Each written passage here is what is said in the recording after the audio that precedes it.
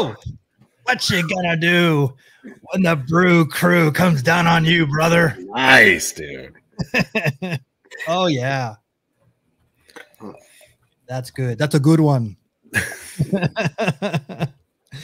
Oh, good stuff. What's happening out there? Who is out there? Who's out there in the chat?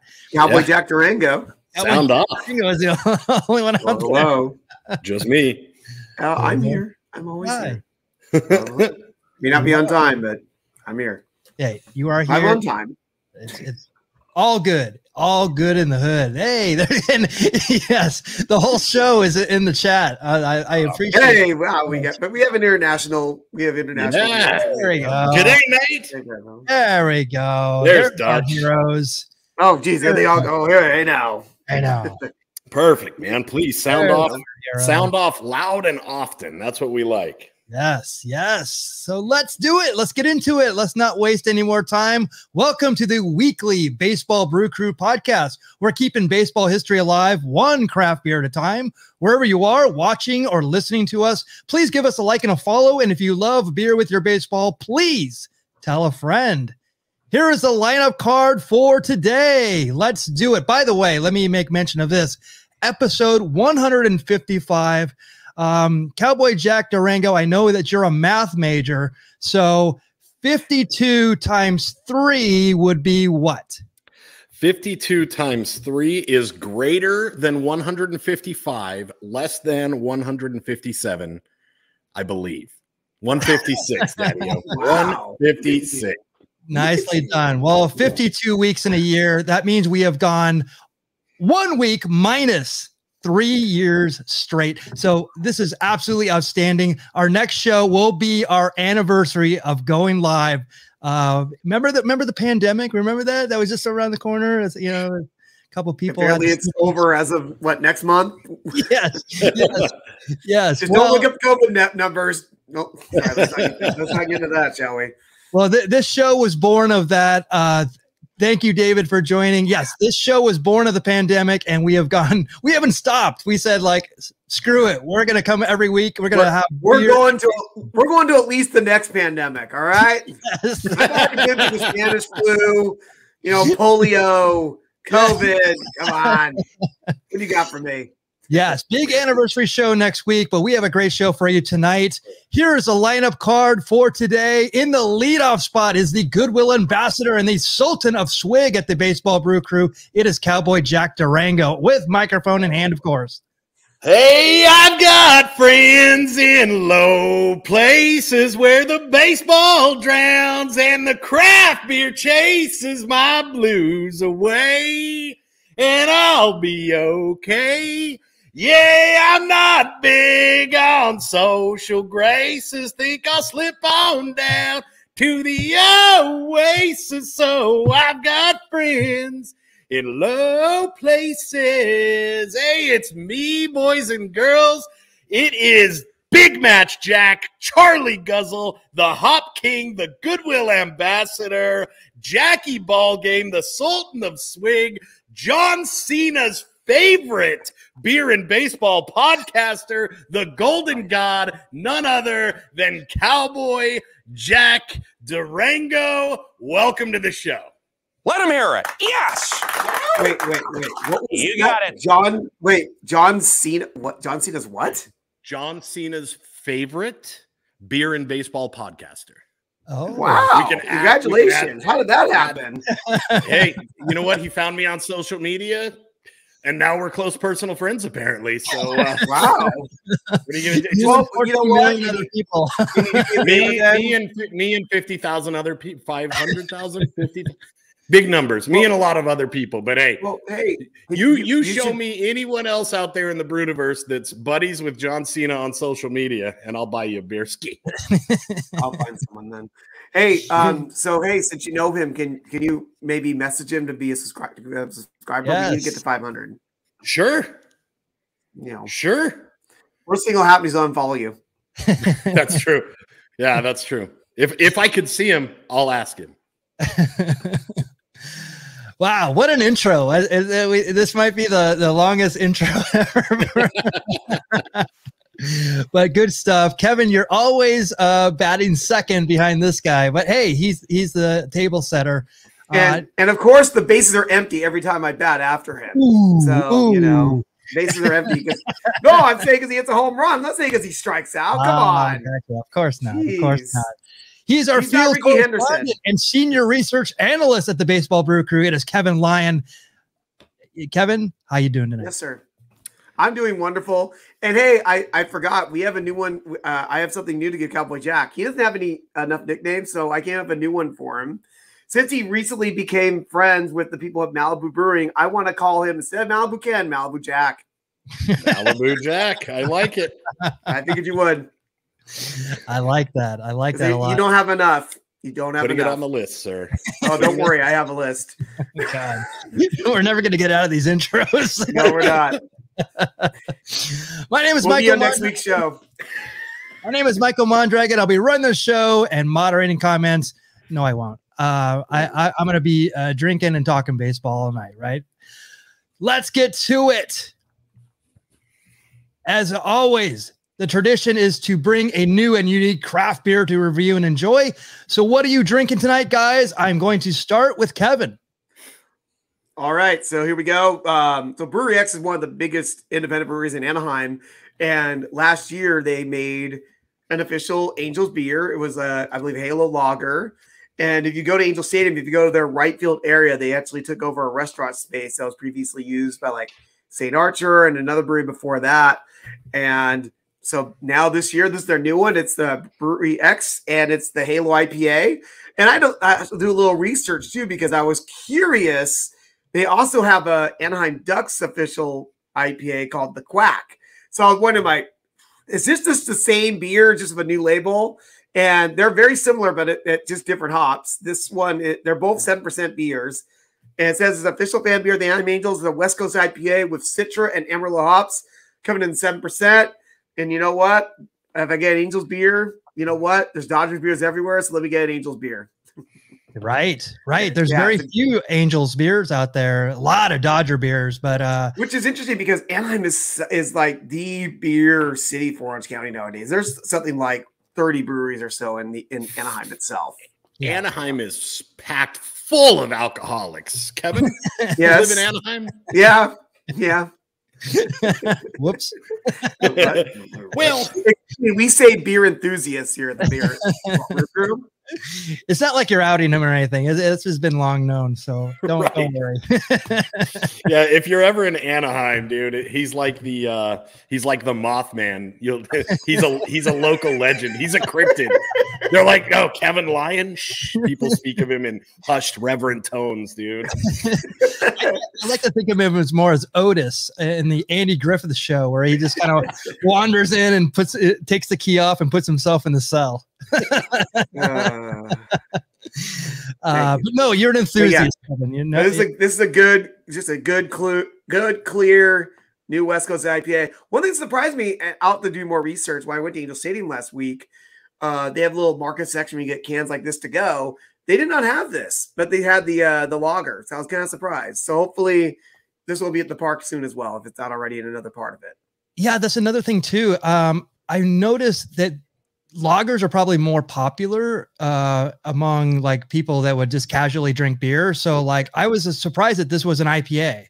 And and honestly, you could find IPAs in the same area where I got the Halo Lager, and because it's like literally right next to like a Stone Hazy and the Stone IPA, and I'm like, I don't think I have the Halo IPA. I'm like, no, well, it's all right. Right. Yeah, just sometimes missed opportunities, and that's where we need to come down on these guys. Like, come on, man! Like, let's get this in the stadium. But again, I checked one spot in other parts of the stadium. Like, I'm sure at their restaurant in right field, they probably have it on draft. I would assume. Well, that's where your research skills are. Well, we need to tell people where these things are. Yeah, like, go to the club level on right field on a weeknight. You may not even have to make a reservation for bigger games. You might want to just look into it, and we went there a few years ago, and it's a pretty good view from the right field club level section. Beer was solid, food was all right. Can't complain. That's it. Good one, Kevin. Jack, you're up next. Gents, today I'm diving back into Arizona craft beers, and I'm talking about Craft 64, which is a popular brewery located right in the heart of Old Town Scottsdale, Arizona, which, if you're familiar with it, it's where the party's going down in Scottsdale. They bring 10 signature beers to the party, all made from responsibly sourced local ingredients, once again proving that the great state of Arizona is a low-key powerhouse when it comes to the fine art of making craft beer. With these 10 unique beer skis on tap, Craft 64 is sure to be a fan favorite if you're like the Sultan of Swig and enjoy a high-quality brewski with a unique twist. In addition to the beers, what modern-day brewery would be complete without delicious food? Craft 64 knocks it out of the park with their bruschettas and their signature wood fire pizzas that utilize fresh mozzarella made in-house every day. Boys, you can't beat the fresh mozzarella. So, if you're in the neighborhood, if you're partying in Old Town, I recommend swinging in, downing some pizza, and throwing back 16, 17 of their Double Play IPA. It's an 8% crushable beer it has that strong IPA taste that we love here at the Baseball Brew Crew, and dare I say, it's as good of a craft double that you will find. Now, when you swing into Craft 64, don't forget to let them know that the Valley of the Sun's favorite son, Cowboy Jack Durango, sent you. Love it. Yeah, Love it. That pizza, I was like, oh, give me that pizza. Guys, give me some pepperoni jalapeno. I'm all about it. Gourmet pizza off the chain. Dude, when I go to Craft 64, I like to do what I like to call pizza roulette. I just point to the menu and get a new one every time, and it is always, always, always fantastic. And when you got super good craft beer, they also have a tropical hazy IPA that is perfect. You can't go wrong at Craft 64. So if you're visiting Scottsdale, if you're visiting Phoenix, I've given a laundry list of breweries at this point, but you've got to add Craft 64 to that list. Nice. And you said it was in Old Town Scottsdale. Is it near the Baseballism? Do you know where that is? You know what? I don't know where this is a sin, right? I don't know where Baseballism is. I've never visited it. I think it's right in that area. Because if it's close to Goldwater Brewing, like the Scottsdale Stadium, it's maybe just a little south of where, and the Scottsdale Baseballism is right there. So if it's right there, I mean, that's perfect. Double play. Double play. You give me 3 minutes to hashtag do the research. It is half a mile away. Half a mile. Okay, so pretty close. Yeah, that area is like cool to wander around and just go to all the. Yeah, the Baseballism is on Brown Avenue, and Craft 64 is on Main Street. There you go. Can't beat it. Love it. Love it. I love that you bring all these great Arizona places that I have no knowledge of. It's so fantastic. Craft 64. Any reason why it's Craft 64? I asked, the waitress didn't know, and I have a very good friend who lives close to there, and he actually turned me on to it because of the pizza. He's a big foodie, and he didn't know either. So it remains a mystery. I guess I'll just have to go back and sample more beer. Yes, exactly. Exactly. Good stuff. Thank you, Jack. So my beer is actually from a couple weeks back. Kevin and I went to Las Vegas, and we went to Beer Zombies. So I picked up this great one. It's called Zombie Duck Hunter. It is a 7.2 ABV. There was no IBU listed, but I'm pretty sure there's IBU in it. It would probably be pretty bitter, but when I taste it, I'll kind of measure out how bitter it is, but it's not listed there. So that always throws me off because I'm just like, I don't know what to expect. But it's a West Coast IPA featuring Mosaic, Talus, Simcoe, Idaho 7, and Citra hops. Chock full of bold hop aroma with a blast of hoppy bitterness, all wrapped up with that classic pine and citrus that we love. Let me check this out real quick. I put it on the nose. I mean, this is every West Coast IPA that we have out there that we love, Kevin, this is it.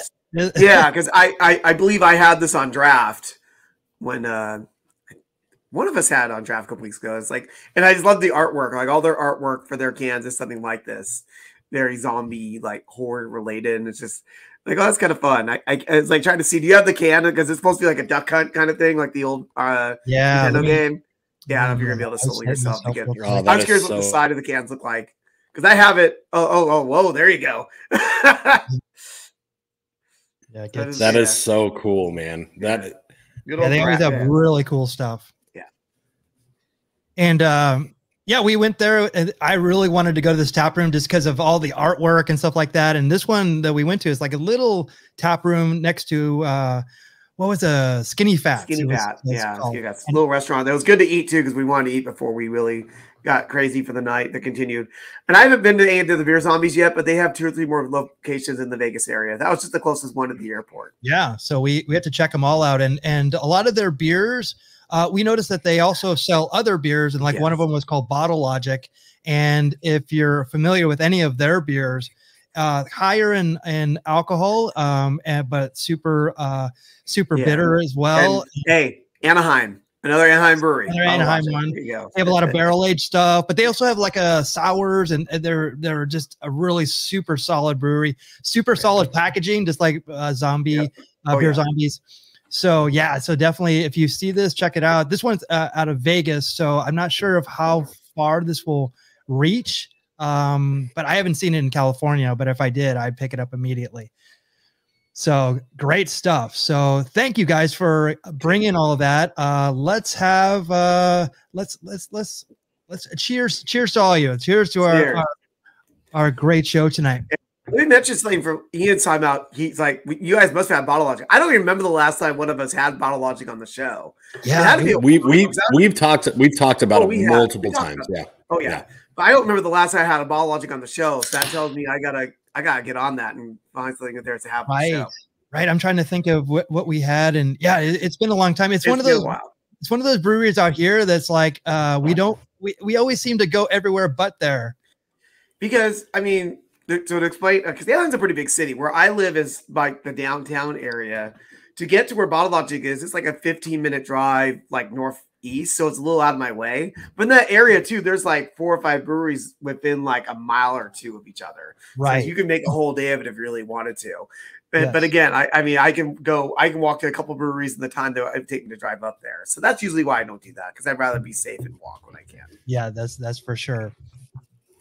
All right, so let's do. I wanted to make mention of this. What is this? Oh my gosh, I totally remiss on this. So this is from Beer Zombies. This is an awesome one. This is Zombie Mania. It's a triple IPA by Beer Zombies. And I wanted to make mention of this only because of it's wrestling related. So can I please do it? Please let me do it. Ready? You got it. It's Zombie Mania.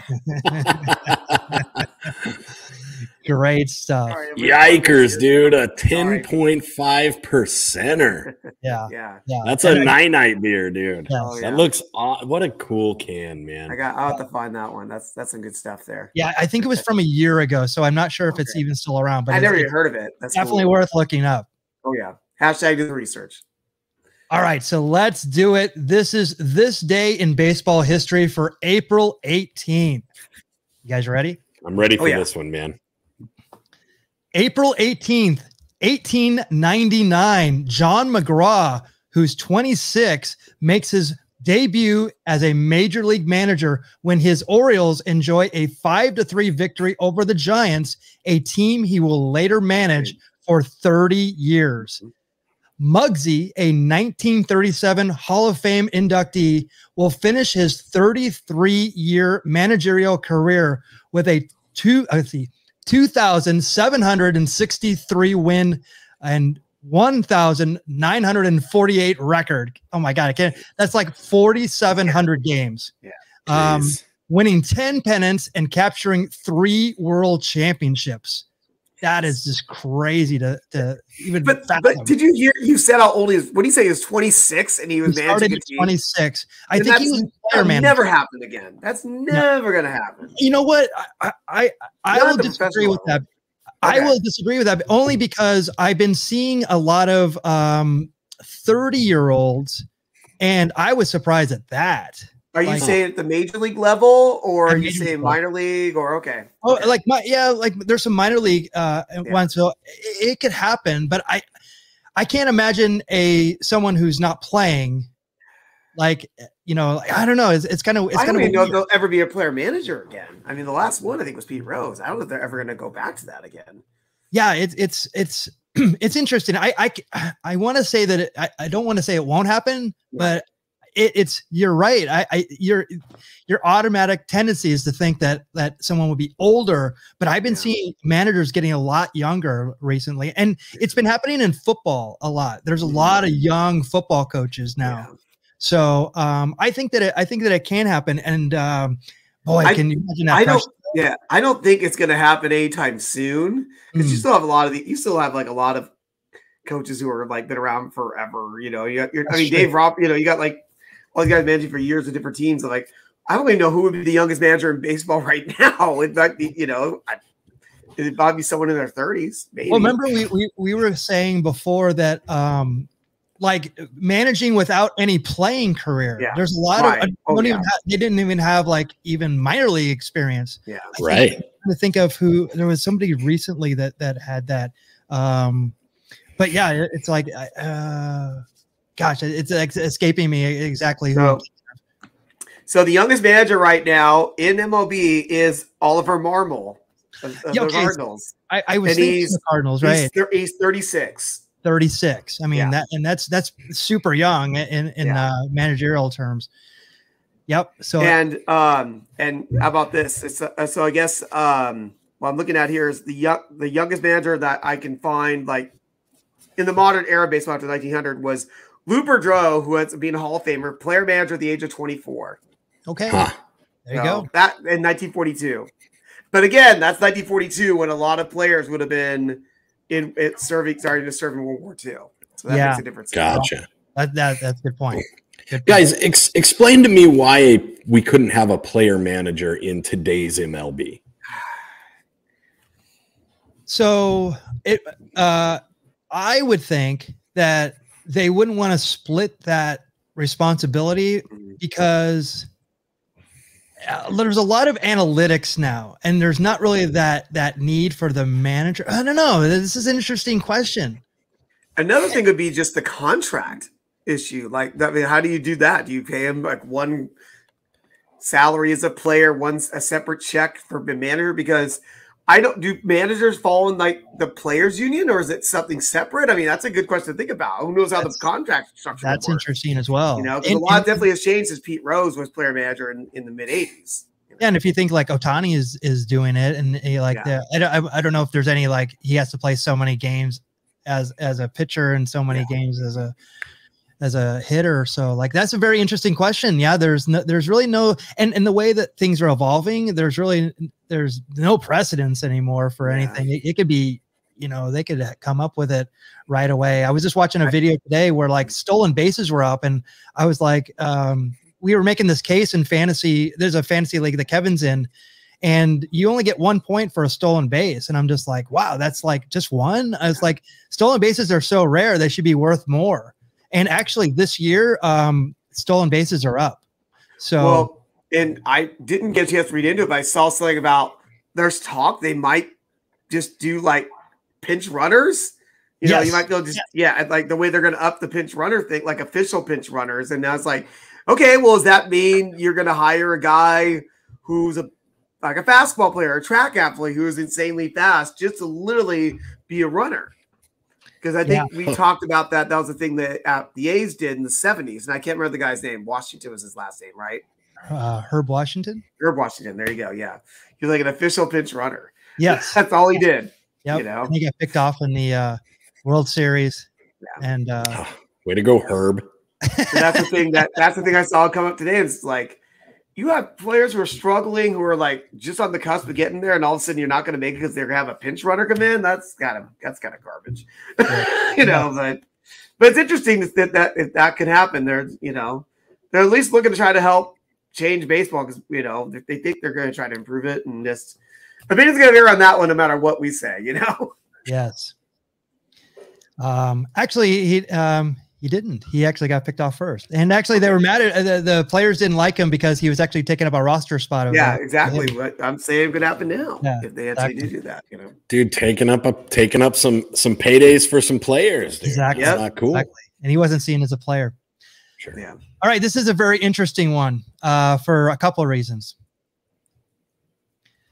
April 18th, 1923, Yankee Stadium opens in front of over 72,000 fans, with Babe Ruth hitting the park's first home run, a 2-run homer off Red Sox hurler Howard Emke, which helps beat Boston 4-1.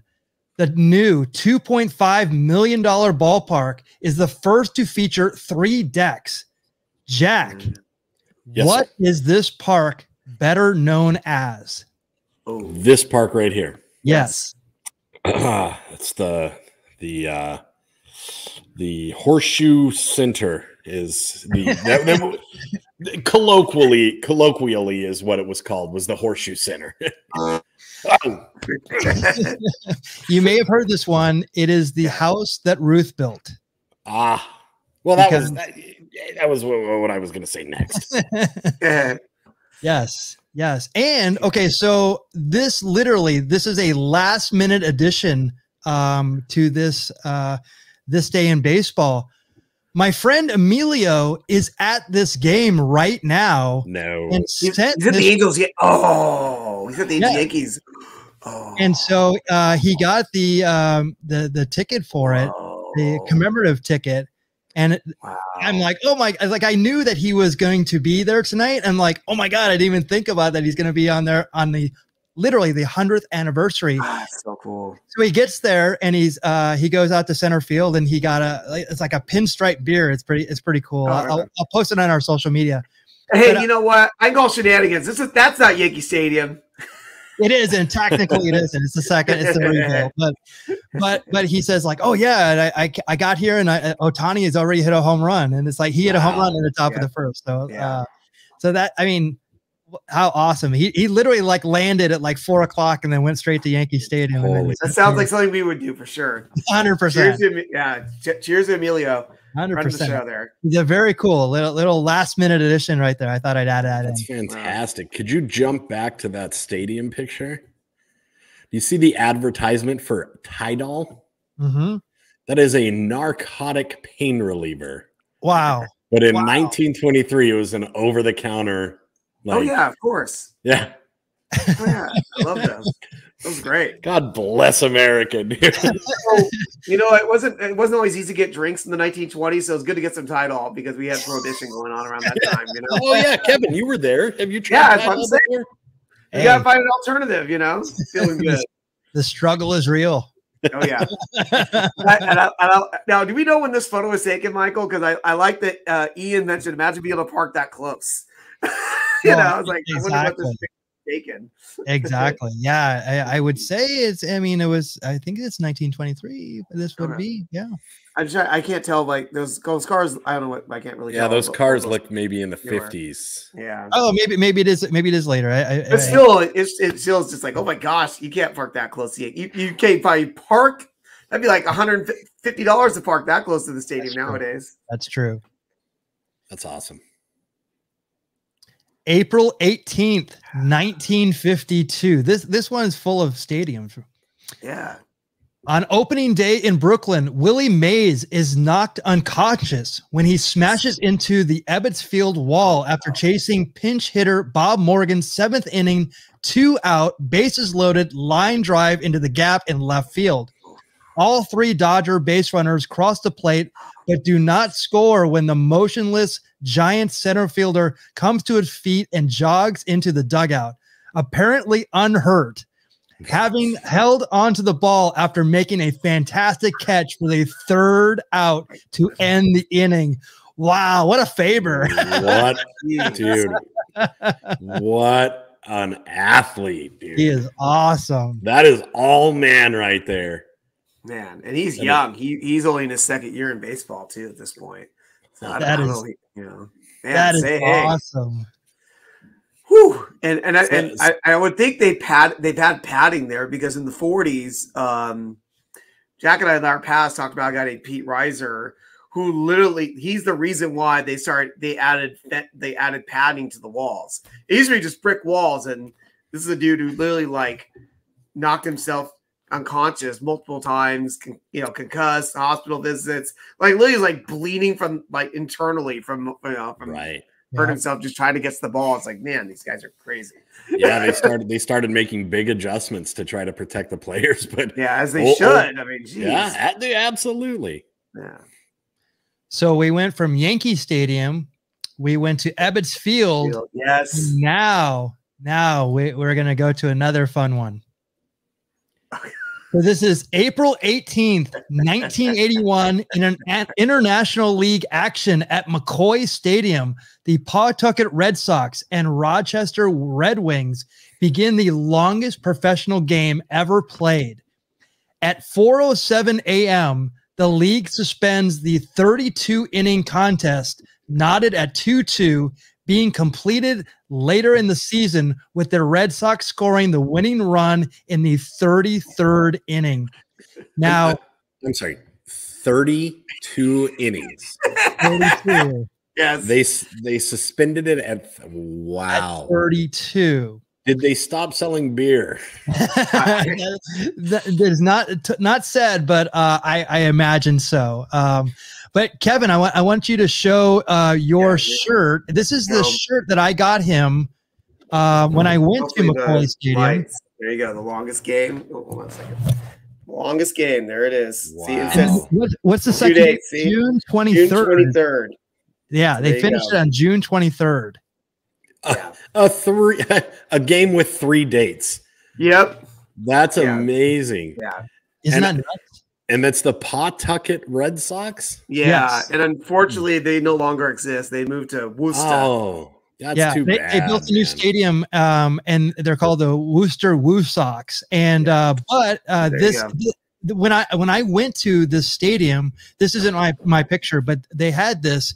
This is the longest game in history. You could read all about it. It was super cool, and it was a super old, like crusty stadium. And on this next picture, you can definitely see it was an old ballpark. And this was before it was renovated. Yes, I love it, man. Yeah. But also, now, do you have notes who played in that game? Because we had some big stars in that game, right? Wade Boggs. Yeah, Wade. Was that Wade Boggs in the photo? I don't know if that was Wade Boggs or not. It wasn't. Okay. No, Wade Boggs is not that sassy and fabulous. He might have been at a young age. I just saw the stash. But Wade Boggs was playing for Pawtucket, and what's that guy? Gosh, on the rails. Carl Ripken. What's his name? Billy Ripken. That's it, right? Billy Ripken. Billy No, Ripken. Cal Ripken Jr. I'm kidding. Cal Ripken Jr. Yes. On the other team. Yes, the boss. The boss. But yeah, I there's actually an entire book written on that game, and I saw it in my library, and I got to actually sit down and just check it out and read it. Yeah, but I bought that shirt for Kevin at there when I went there. I actually saw Lucas Giolito was pitching for the Syracuse Chiefs, I believe. Oh, right on. Yeah, he pitched like a 2-hitter against the Pawtucket. Pawtucket at that time had oh gosh, spacing his name. He was on the Cardinals and gosh, I'm totally spacing his name. I'm gonna look like an idiot. He's like a World Series hero for the Cardinals and not David Freese. That's the first time from grace, and he was striking out for the Pawtucket at that time. I'll remember his name at some point tonight. That is a structurally unsound stadium, by the way, guys. I'm noticing some things in those pictures that I would not be comfortable sitting there. And mind you, so that's born in the USA. That means this has got to be taken in like 85, 86, most likely. Yeah. For the shirt. And if you notice, like the dugouts are like facing, the way that they're facing is it's almost like Oakland, but it's like it's even worse. I think it's the craziest thing. And what people would do is, because it was like a bowl, people would take a string and they would tie like a piece of paper that they wanted the guys to sign and a pen to it. Yeah. So they would just drop it down like a fishing line, and then the guy would like sign it down there. Jeez. Yeah, it was pretty cool. It was super cool. Brilliant. Oh, what a cool thing, man. Yeah, it's funny that you say that. They did have color photography, but trust me when I say this looks more dramatic. This actually looks better than probably the color photo for some reason. I don't know. Like the photos we see like in the 60s and 70s are like amazing. What's that? I'm just trying to see the sponsor. I was trying to look at the sponsor too, if they have any like Tidal or anything like that. I always see the Dodge. Oh, I see Dodge. Yeah. But yeah, it's like for some reason photography went out the window in the 80s. I think it was like this what do you call it, those disposable cameras that everybody had. It was like this took down photography. Wow. April 18th, 1982. Now I bring this up for significant reasons and see if you can understand why I bring this up. Joe Torre's Braves set a National League record when they win their 11th straight game to start the season, beating Houston at the Astrodome 6-5.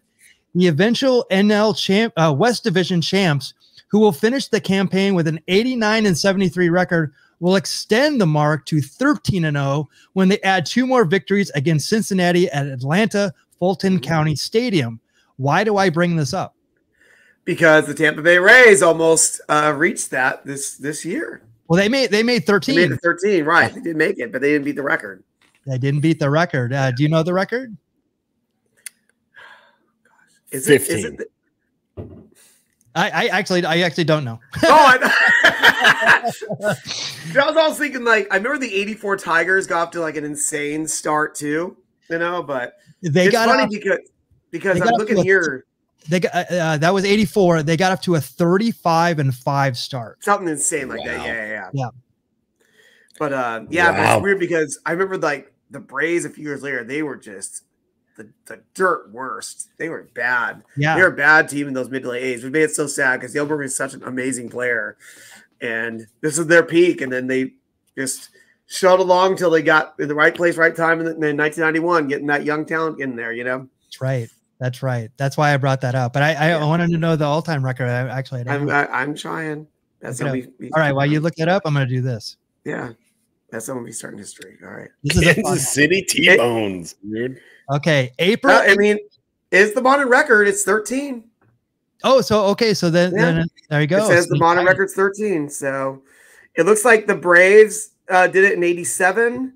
I'm sorry. Braves in 82, the Brewers in 87, and the A's in 81. Interesting. I didn't know that. Okay. Very cool. So you guys are going to like this one to finish this out. This is fun. Oh, yeah. What the heck is the T-Bone? This is crazy. When and it has a weird ending to it too. You're good. April 18th, 2008, the Kansas City T-Bones, a minor league team in the Independent Northern League, cancel the, are you ready for this, Michael Vick Welcome Neighborhood Night. After receiving numerous complaints about the promotion, the plans for the event included the teams wearing black and white striped jerseys and an orange jumpsuit style uniforms to mock the former Falcons quarterback, who is serving a 23-month sentence in nearby Leavenworth prison after pleading guilty to federal charges relating to dog fighting. What? This is 2008. 2008. It was a different time, guys. It was a different time. Holy cow. What? So they're going to do it, and from pressure, they backed off of this idea. Can you imagine? That's the only thing it took is public pressure. That's oh my gosh, that's crazy. Okay, are you ready for the other side of this? Oh, okay. Unbelievable. So recently, if you follow the Savannah Bananas, they're on their kind of like world tour. Yes. And they actually had a challenge from a team called the Kansas City Monarchs. Mm-hmm. Would you believe that the Kansas City T-Bones are the Kansas City Monarchs? Yes.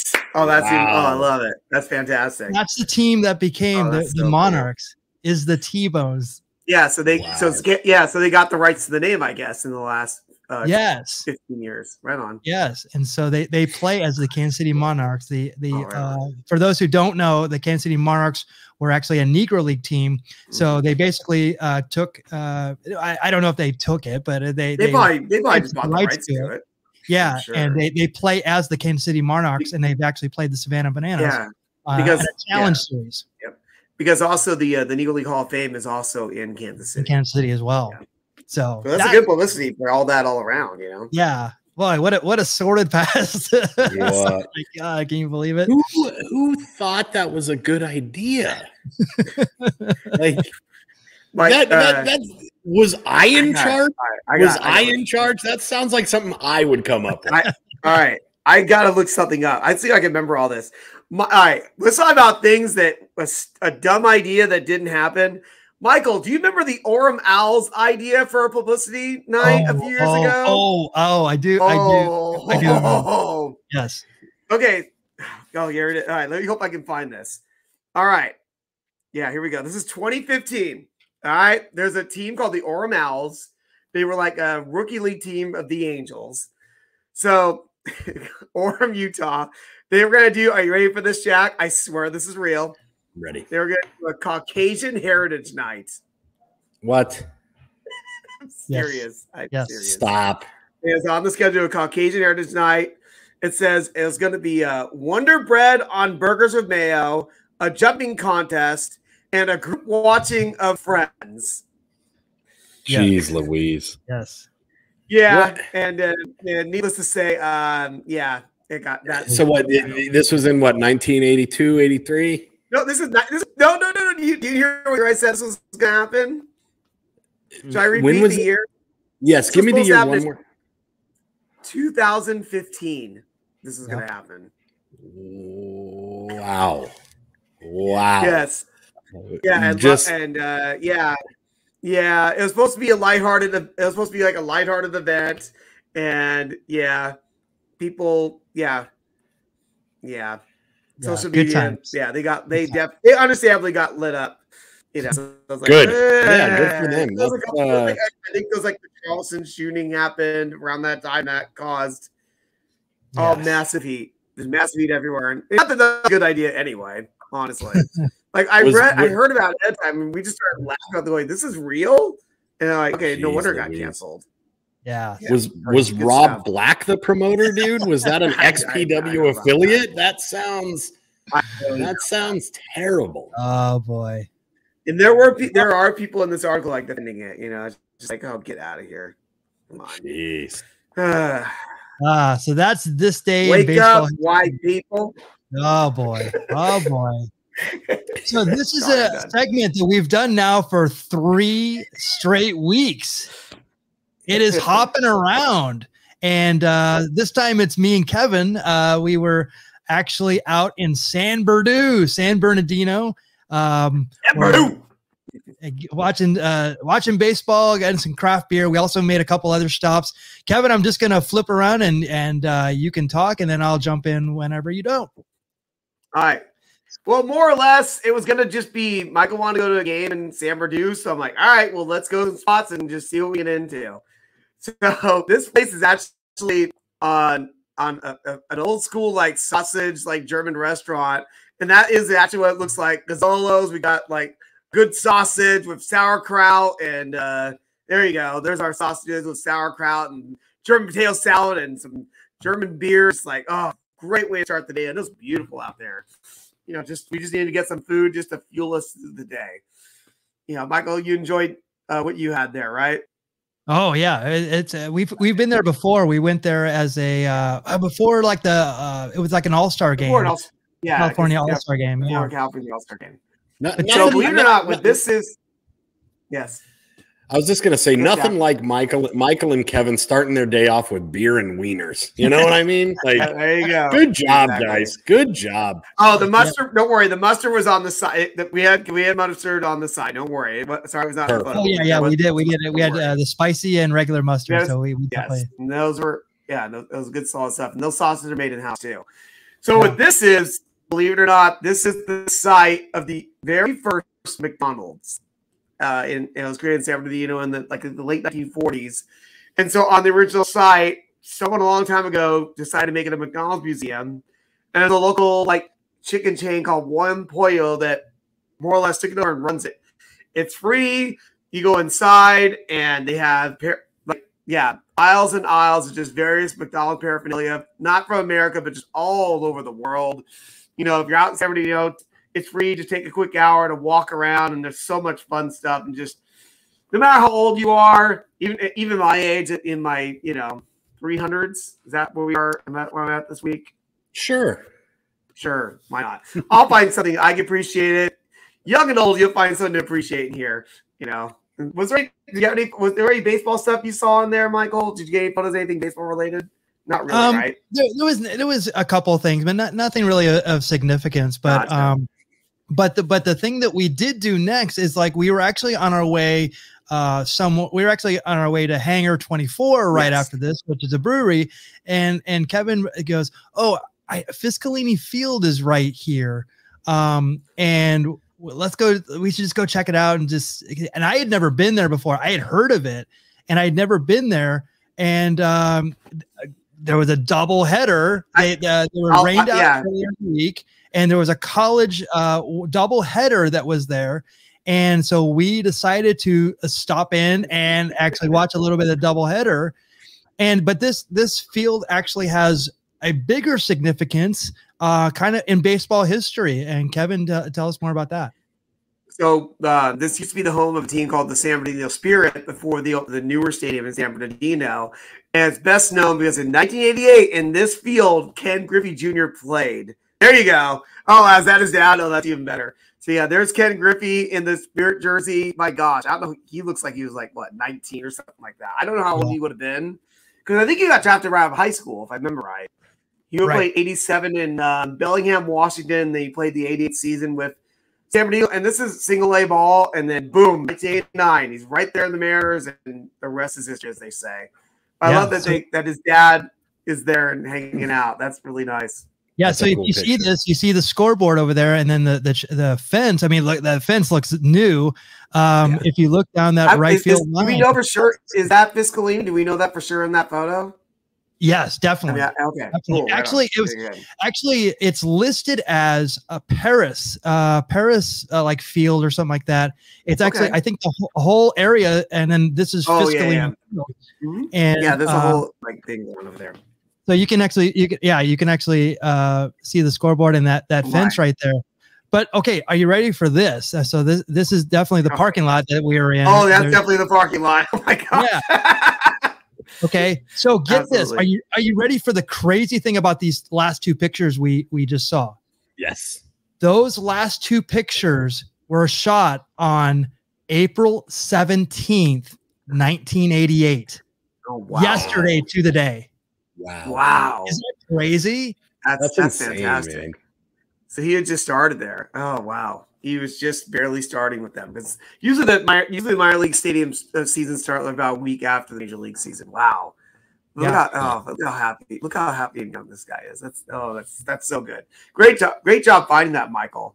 I love it. Yeah, I just happened to look up because I wanted to get him in the Spirit jersey, and then I saw some black and white photos, and then I saw these like color ones. I'm like, whoa, this is amazing, and they're really great photos. That field's been around for a while, and I think the Spirit team left around 2000 or so. They ended up going to the field now that's on the other side of town, and this field since then has been used for Cal State University of San Bernardino. So that's what we saw that day, the Coyotes, and they were hosting a team called, we said Monterey Bay. I'm like, what's Monterey Bay? So it's the Cal State University Monterey Bay Otters. You guys see the Otters against the Coyotes. Love it.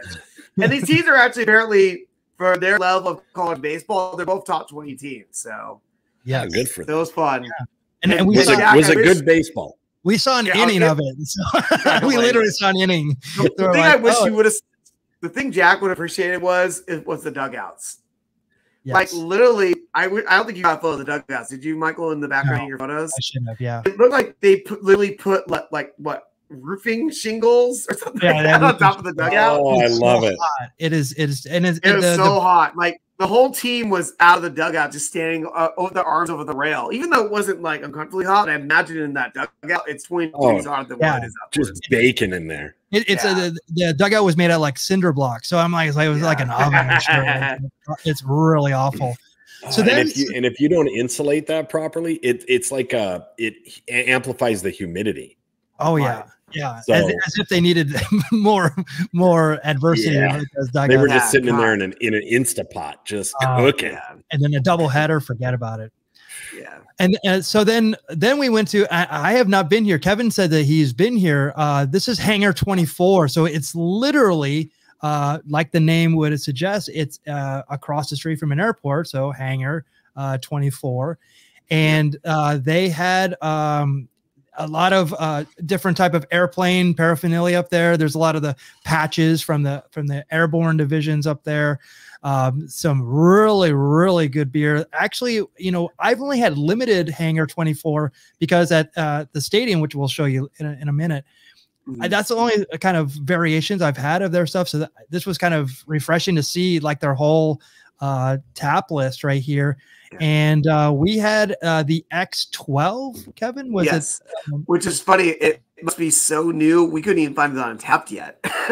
So it's just like literally we just have a photo. We took a photo of it on the board just so we have some information on it. But it was just a really good hazy because we were just looking like, all right, we're ready to get what we like. We like to get good like IPA of some sort. We saw this hazy, like we hadn't had this before because they have their staples you can find year round, including the ballpark.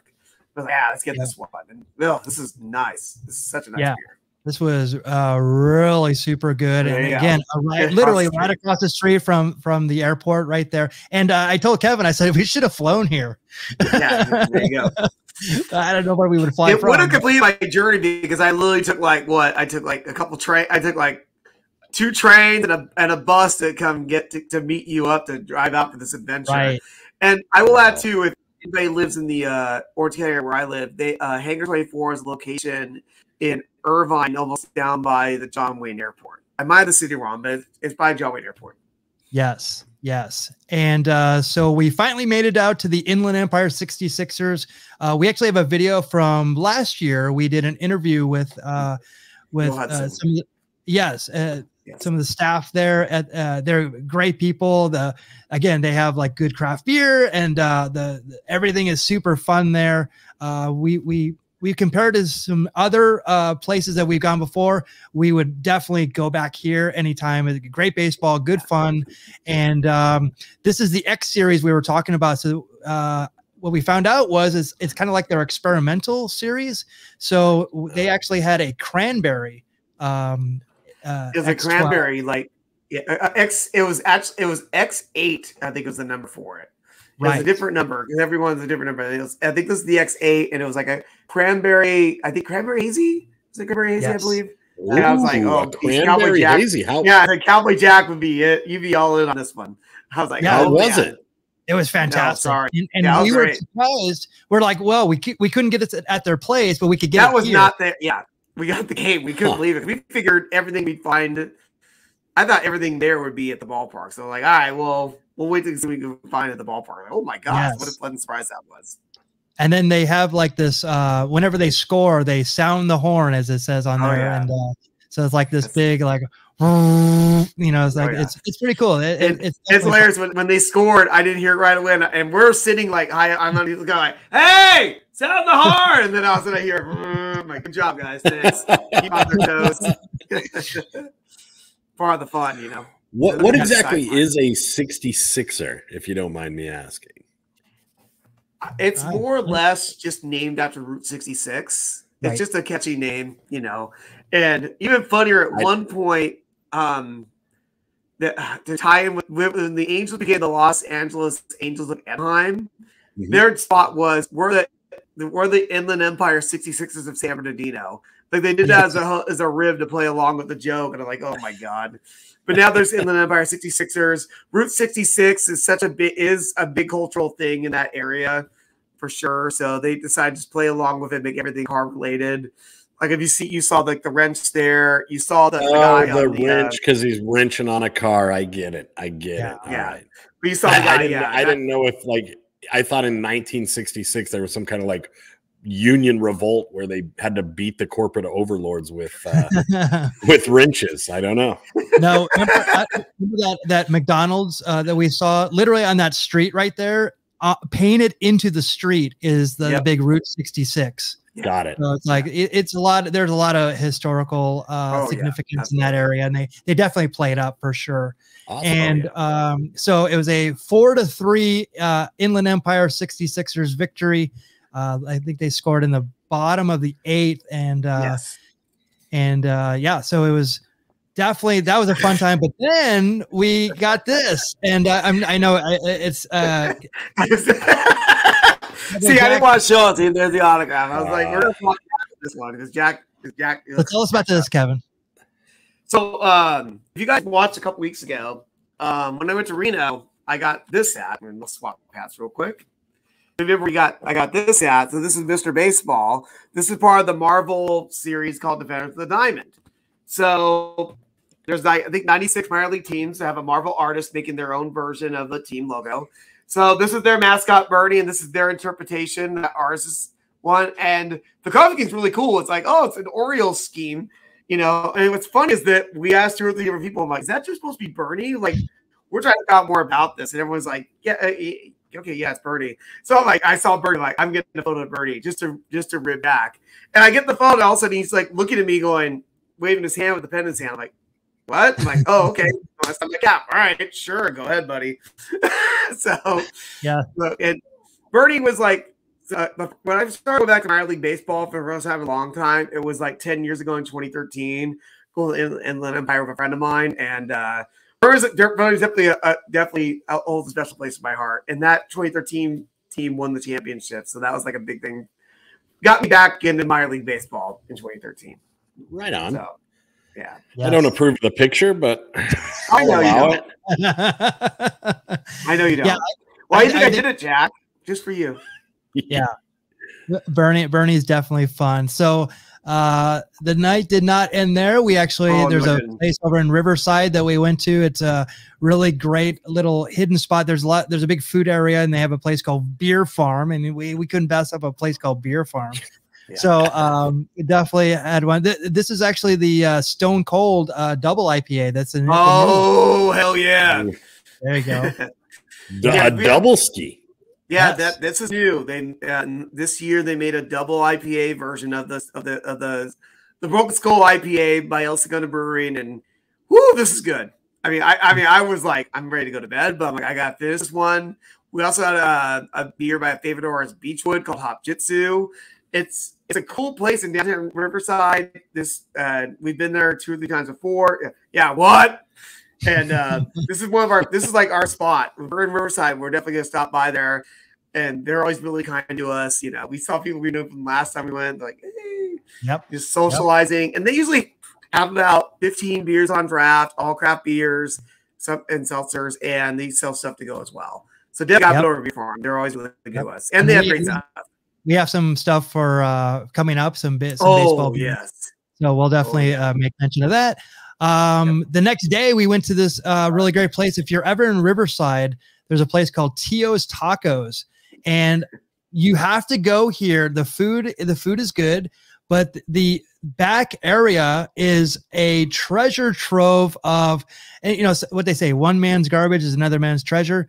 This, the story of this is, Kevin, do you want to tell the story about this? I don't even remember. So all this stuff, there's like this whole out like an acre, and everything that's made is all like recyclable products, like waste and just stuff this guy found. And he made like art pieces of it. And I don't know, do you have any more photos showing an example of what? Look at that's on the rooftop. Oh, wow. So it's like, that's fantastic.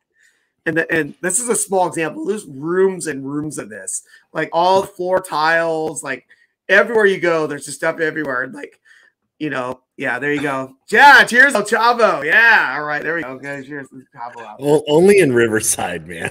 Yeah, I mean, it's these pictures do not do it justice. You have to go there because it's like you can wander around this whole area, and it's just like all this homemade stuff, but it's made out of like basically bottles and cans and trash, and they'll take other things and make bigger statues out of it. Yeah. It's definitely one of those places that you have to go and just like literally take some time just to wander around. I mean, and the food's really good. Definitely check it out. And but it's like beers too. If you want beer ski, you know, you got a Mexican beer. You can get a little Mexican beer ski, chill out, hang out, and just don't take the beers with you. Just, leave it inside. The beers stay inside, but just walk around. You can spend a good 20, 30 minutes just staring at everything going, wow, this is pretty cool. It's really fun that this can exist where you have literally an acre behind a Mexican restaurant of all this stuff that's free just to walk around and explore.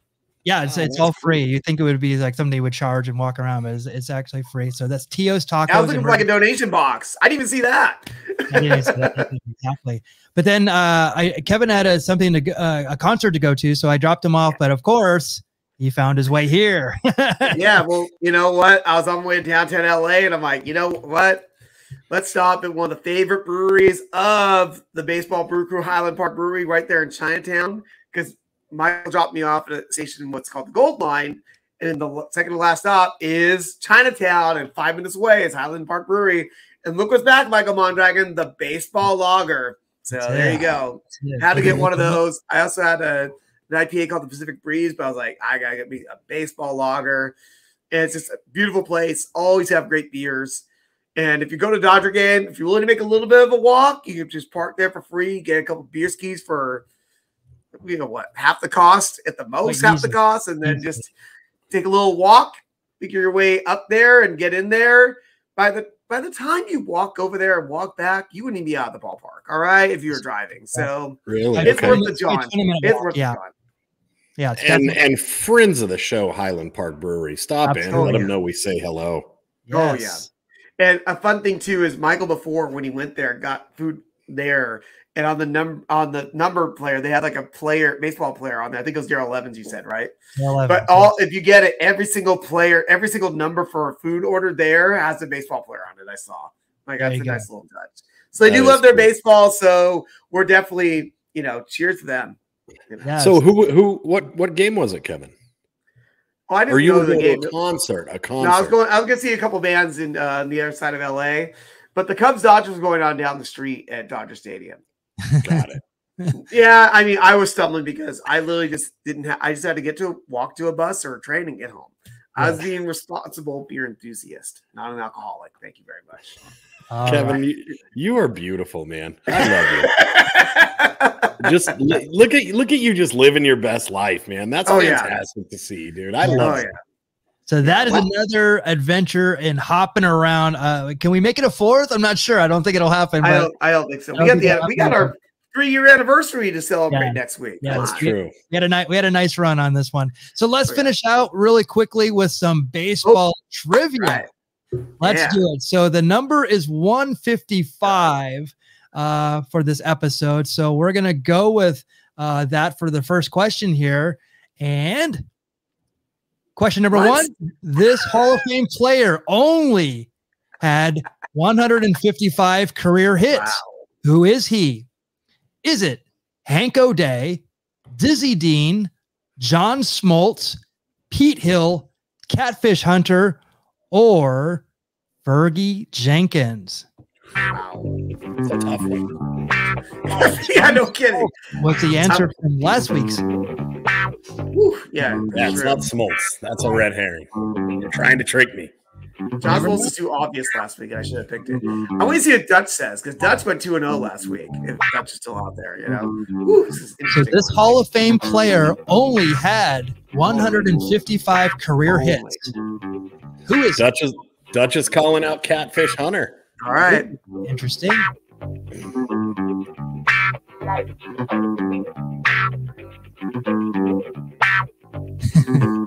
Yeah, all right. I think I'm gonna take this one home tonight, boys. Coming in, Right. Yeah. Fergie Jenkins. He's probably the most active on social media, Fergie Jenkins. Oh yeah, Fergie's a great follow if you have Twitter, definitely follow Fergie. There we go. I'm going with Jenkins as well. Well, I was going to go with my lovely Lady Lumps, Fergie Jenkins himself. Oh, look at this. Nice. Kevin, who do you got? This is so hard. All right. You know what? Cowboy Jack Durango. Yes, sir. I'm going to go with the red herring. I'm going to go John Smoltz. Ooh. Ooh. likes to dine on danger, ladies and gentlemen. It's snack on danger, dine on death. There you go, baby. Sorry, that was more Vince McMahon than Hawk. Sorry. And the answer is, it is actually Hank O'Day. As a player, he only hit 190, hit 155 hits, 1 home run, 46 RBIs. As a pitcher, potentially even worse, 73 and 110. You sneaky man, you. That was Hall of Fame as an umpire. And if you look at his nickname was the Reverend. Wow. The wording of the question. That you got us. Well done. Yep. Yes. And if I'm not mistaken, because this was, you might want to look it up real quick. I believe John Smoltz has 155 career losses. He has 154 saves and 155 career losses. So I'm like, wait a second, why is he coming up in my figures again with 155? And you're like, we know it's not the next question, right? It's not. It's definitely. I know. I'm kidding. Pitcher John Smoltz played 21 seasons for 3 teams, 213 wins, 155 losses. How many saves? 154? That was last week's. Yes. How many I already closed it, but we know that. We already knew that. But look at Hank O'Day. Like, no wonder he was 73, 110. Look at that windup. 154 saves. There you go. Yeah. So if anybody ever asks you, I think even Cowboy Jack can hit a ball off this guy. Look at the way he's like. Hey, we played ball before. I could smack one. Off this guy, if you can convince me to put my beer down and my cigar down, I can hit a ball. Right. I know. Barefoot, by the way. Barefoot. Yes, barefoot. Of course. That's his trademark. All right, question number 2. Question number 2. This player was the first to hit 3 home runs in a game at Dodgers Stadium. Who is he? Is it Mike Piazza, Duke Snider, Sean Green, Willie Stargell, Adrian Gonzalez, or Dave Kingman?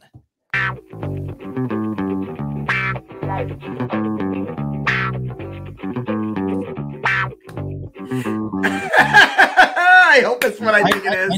I really hope. I hope it's what I think it is. Oh, I hope I'm right on this. Oh, please. I'm right on this. Who do you have in the chat? Oh, I hope I'm right on this.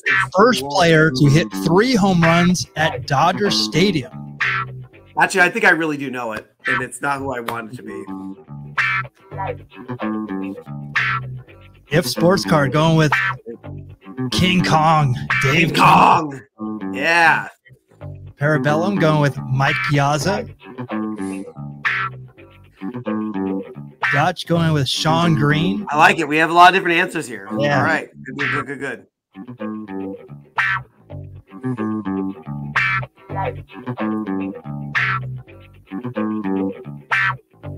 First player to ever hit 3 home runs in a game at Dodger Stadium. Cowboy Jack Durango, who do you got? I'm going with the Sky King, King Kong Dave Kingman, baby. Yes. Personal favorite of mine. Okay. Of course. And Michael Mondragon, Yes. I really wish that was the answer. And the first time it has been that infamous night. When you're done tonight, go to YouTube, look up Tommy Lasorda, Dave Kingman. All right. And just watch the gloriousness, because Dave Kingman had an amazing game. And a guy had the nerve to ask Tommy Lasorda, what do you think of Kingman's performance? Where Kingman hit like 3 home runs. He hit 3 home runs at Dodger Stadium. But the winner is the man on this entire list who is not a Dodger. It's Willie Stargell. Nicely done. Wow. Nailed it. 1965. For those of you who do not know, Willie Stargell destroyed Dodger Stadium. So the fact that he hit 3 home runs there, this was a monstrous feat by any baseball terms. But get this. He actually has a plaque at Dodger Stadium for this. He hit one 507 feet And I remember when the outfield, behind the outfield in the pavilion, they had this. They had this right here. Wow. I think that now it's up on the roof and slanted. It's like because they've since renovated. But I took a picture of this. There's another one of Mark McGuire that's like it's like 488 or something like that. But there's other one in so this is still the record. Right on. It's still the record. And the other one is, I think Mike Piazza hit one like 496 or something like that on the other side. So they have like these. But how about this? He hit one 507 feet, right? In 69. Yeah. That wasn't even the furthest one he's hit. My gosh. He hit one 535 at Olympic Stadium. Oh, wow. In 78. Woo.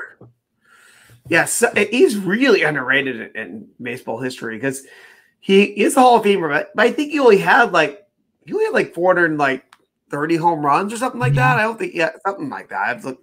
There's my Rain Man memory coming through. Let me test my Rain Man memory. Let's see how many home runs Willie Stargell had. Yeah, he destroyed during that time, and he was like one of those 475. He had more than I remember, but not quite 500. But still, that's 235 feet more than a football field. Like, yeah, there you go. Incredible. Yeah, yikers! That is. Yeah, he was something else. Definitely one of those unappreciated players of today. But like, man, he was just oh my gosh, yes, yeah, he's right. The flip of the wrist, yeah. He just had just like a perfect swing. It was just like this flick it right out. It was insane. But yeah, Kevin can't walk 535 feet without stopping 5 times for beer. Bravo. Well, he always hits his head on a bar.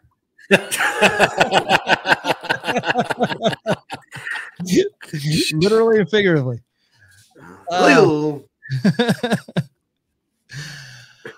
All right, so that is the show we have for you this week. Another jam-packed.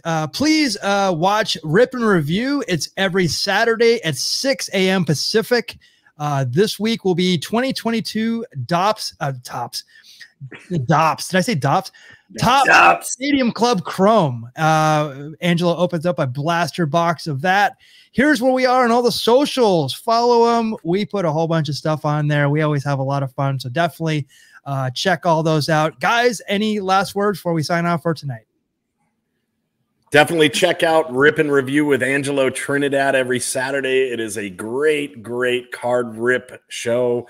It's gotten me into watching card openings, which I never thought I would do, but he suckered me in, dude. He got me. He does a great job there, and hopefully he'll be back with us soon next week. It is our big anniversary show, so don't miss it. And anybody in the sound of my voice, we're all going through it. If you're having a hard time, reach out to me. Confirmed Desperado on Instagram, Confirmed Outlaw on Twitter. Hit me up. You don't have to go through it alone. Do something kind for somebody. Just do a random act of kindness between now and next week and spread some love. And thank you for joining us. Awesome. Kevin. All right. Then you know what? You did that part. Let me do a different kind of praising. Pay it forward. In the world for Jerry Lee Lewis has left this world. Let's keep the Jerry Lee Lewis telethon alive. Let's try to get 500 subscribers so that way Jack can do a shoey. That's I like it. I like it. I want that. Absolutely. And hey, Michael Mondragon, we have a very important thing in your life happening this week. Why don't you talk about that? Oh, your son, sir. Yeah. Well, he turns 21 tomorrow. My son turns 21 tomorrow. So we might have a new member on the Baseball Brew Crew. Thank you, David. Yes, thank you so much. And Dutch, thank you so much for all your putting all your good vibes out there and for everybody and getting everybody hyped up. We appreciate it. Yes. Happy birthday to my son, Jonathan. And yes, he will definitely enjoy a craft beer and he'll be out on some adventures with us as well. Yes, big show next week, 3 years straight. I can't believe it. It is absolutely outstanding and it's kind of surreal and hopefully it'll be 4 years straight. Yeah. What's up, Jack? We are 15 subscribers away from 500. Can you get the word out to your people and get 15 subscribers for us on our 3rd anniversary show. We come to you free live every week. Just get us 15 more people and I'll do a shoey live on the show. I love it. Yes. Yes. Ian, get the word out, brother. Ian, get the word out. Thank you. And I also want to make mention of my burrito hat. Yeah. It's and the thing that I love about it is also it has like a silver, like the tinfoil on the burrito. That's a nice touch.